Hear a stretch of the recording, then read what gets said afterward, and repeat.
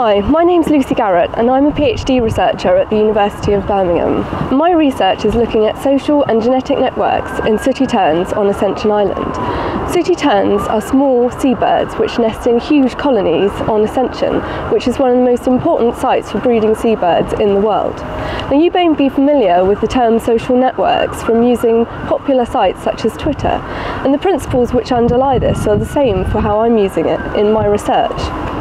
Social networks look at the connections between individuals and how information and other things such as diseases are passed between them. In order to apply this to animals, we need to be able to identify individuals within the population, and to do this we need to catch some terns.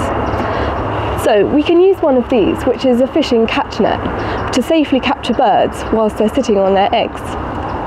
Once we have a bird in the hand, we can place a small metal ring on its leg which has a unique identification number.